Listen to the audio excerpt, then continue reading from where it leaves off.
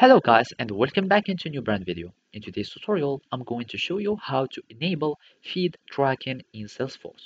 So make sure to watch the video to the end and follow these simple steps. So first, we need just to go to our setup page. So we need just to click on this gear icon. You go to setup, and from here, we need just to search for the feed tracking.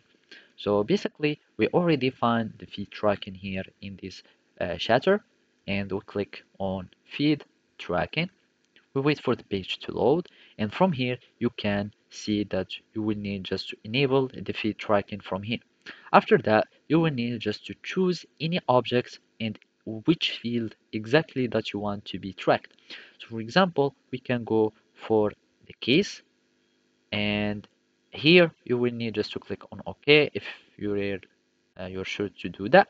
So basically I'm going to the case, and here we need just to choose which fields to be tracked.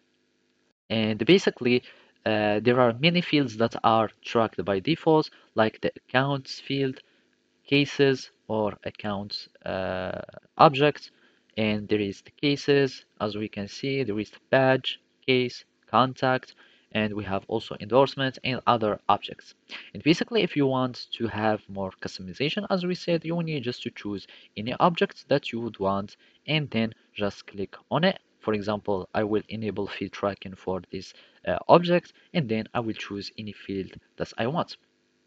So simply after that, you will need just to save your modifications. So for example, if I go into like that, you will need just to click on save, and you will have your changes that will be saved successfully. So basically, this is how you can enable feed tracking in Salesforce. Thank you for watching and see you next time.